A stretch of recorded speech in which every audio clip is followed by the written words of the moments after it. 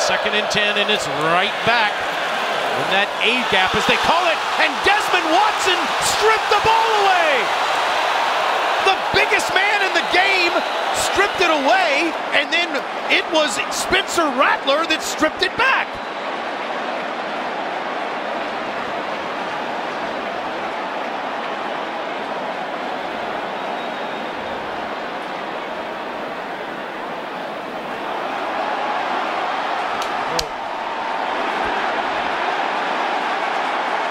We kept talking about Jaheim Bell as a wide receiver by trade. Not a lot of inside rushes. The ruling on the field was Watson just rips that ball out.